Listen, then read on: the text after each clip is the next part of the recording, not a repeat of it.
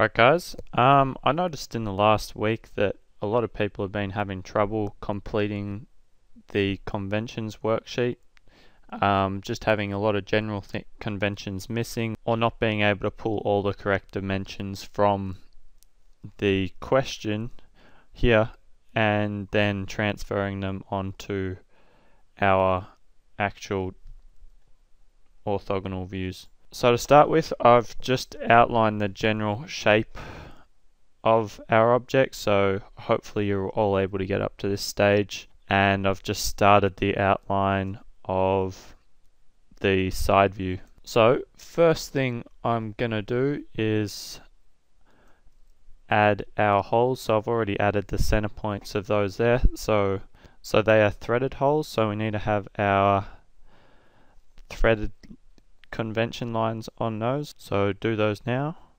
And the first thing we need to add to these is center lines. So this is something that a lot of people are forgetting to put in, and while we're doing these we can also add center lines on the curves at radius 15. So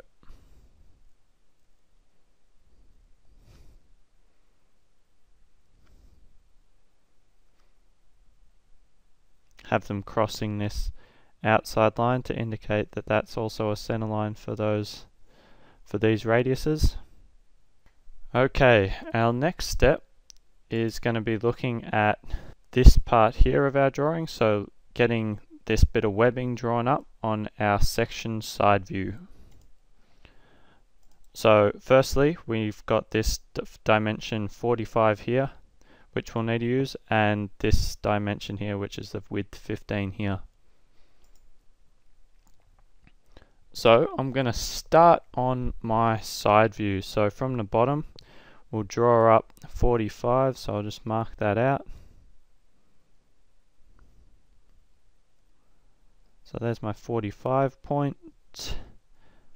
Draw that as a thick line there, and then it's got a line coming up perpendicular and it intersects the webbing, and there's that. You'll notice we've got the 7-2 gradient, so I can mark that in as well. So if I count up 7 squares, so 2, 4, 6, 7, come up 2, and then connect that. And then I can continue that gradient line further. So we get that we have this intersection point here. So we'll just fix that up.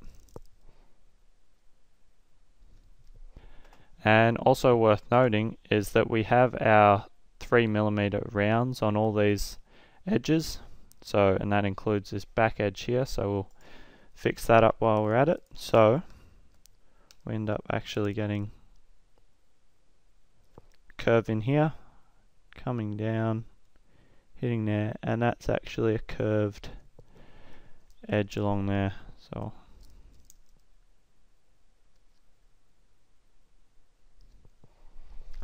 we put those 3mm curves in. Now we're going to move back across to our front view and add that webbing there.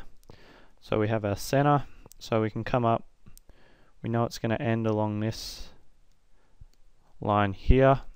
It was 15mm wide, so we go about 7.5 either side and draw straight up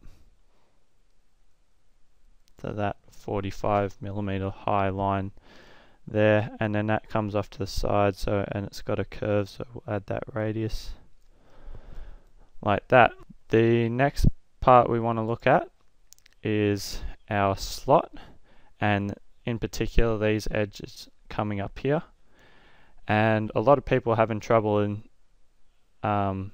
getting this dimension coming down the front on their side view, so where this edge intersects with this edge over here.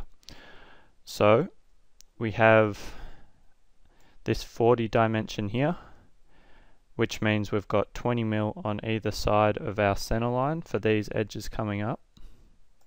So we can draw those. So from here come across 10, 20. We can draw from there to curved, and we come up and we draw till that intersects with our edge. And because it's all filleted and radiused, we put a slight radius on where it hits the edge there. So we just do the other side. Now we can go back to our side view. So we've got our 7-2 line coming up here, and we can take this point and move it across onto our side view, and that will be the point where this slope hits our side surface, the lower side surface here. So that's what I've marked here, and we know that that is going to come up and hit this 7-2 slope perpendicular. So we can get something that's roughly like that. Then it comes in and it's got a slight curve to it in the end. And then we can finish off. So you can see that we're starting to really form the side view here.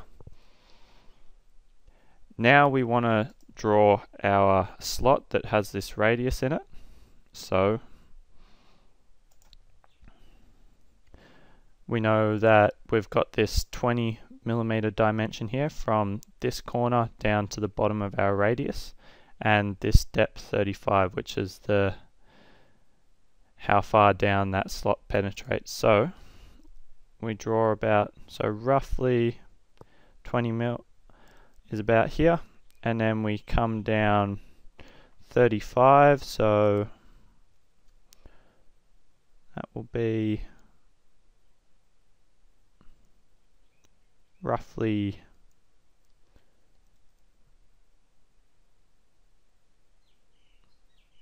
so that's roughly 35mm there. If I was using a ruler, I could measure that out properly. So make those lines solid.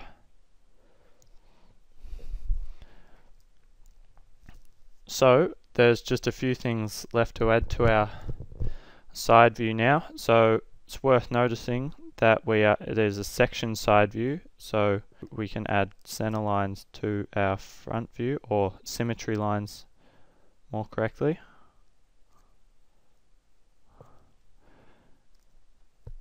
And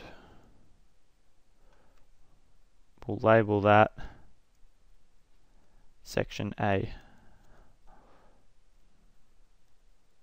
So I'll label that AA there. So this over here will be section AA.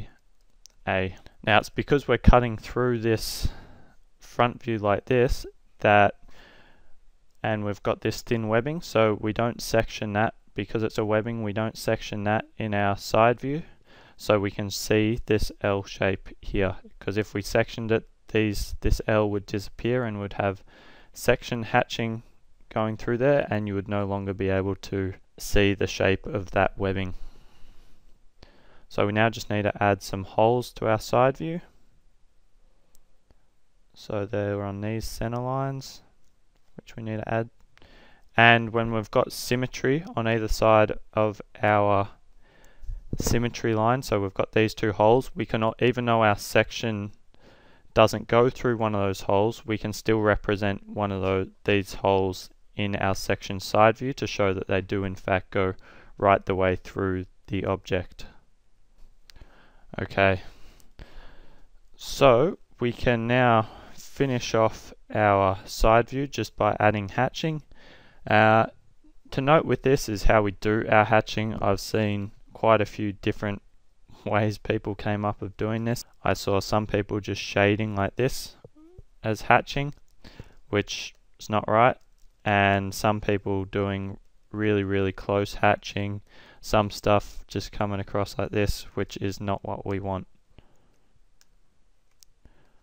So for a part this side, we'd hatch with the spacing of, you know, between 5 and 10mm on the spacing of our hatch lines, and we make sure it's nice and neat. So that is our completed side view. Now all that's left is to do an auxiliary view and complete our front view. So first thing, we can take this point here off our side view, run that across, and that's going to give these edges that are on here. And if we go back to our question page, see that our slot width, the width here is 15 millimeters, so we can put that in. So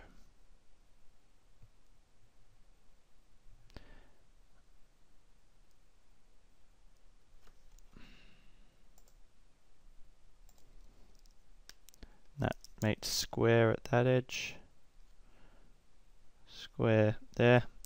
And to know how deep to bring these lines I've started here, we transfer this point here across. That comes to about there, and then we can just meet that up, connect that like so.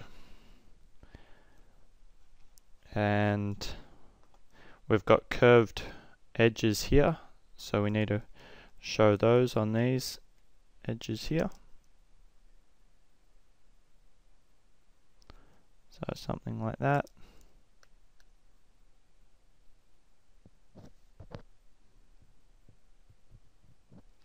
So we add those curves, and we see because of the way we're looking front on, we see some of this arc.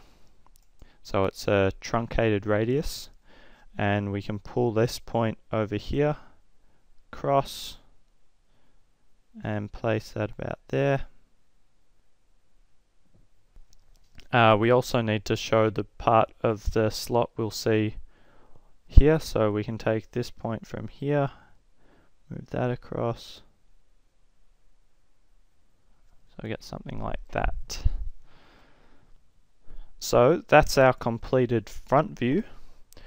Now all that's left for us to do is to draw our auxiliary view. So if I bring some of these across, some of these points here across, this one, that.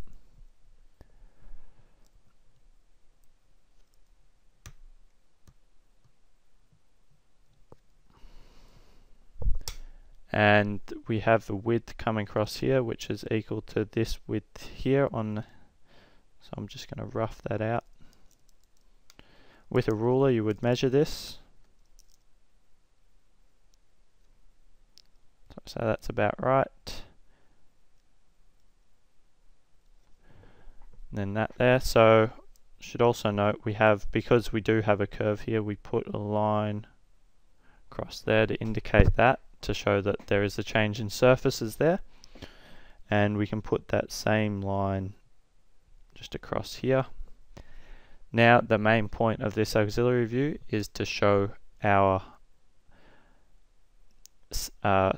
the radius properly. So just going to put in a center line for that,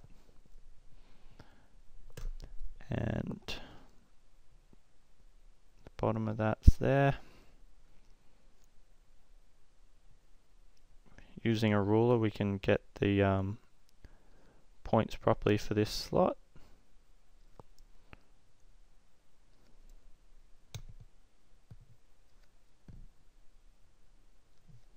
Then we can draw our slot like that.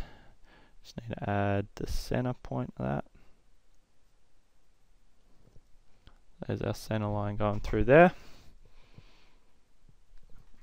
And we don't need to draw the rest of what we'd see from this projected view, and we can just cut it off and use just like a line like that to show that it's been cut off and you don't see the rest of all this behind it.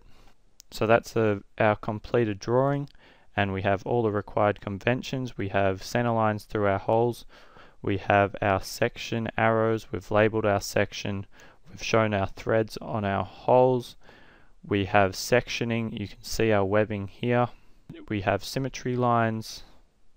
So if you're having trouble, I hope this video has helped.